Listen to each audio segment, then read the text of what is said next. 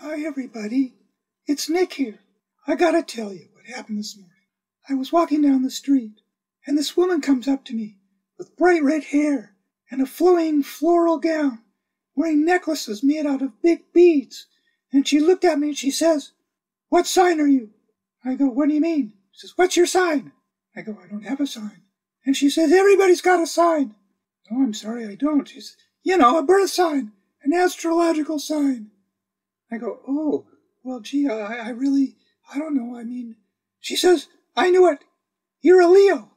Leos are always aggressive and mean like you." And I go, "But I'm not mean." "I told you so. Good luck to you, you poor bugger." And that was it. She just stormed away and left me somewhat perplexed.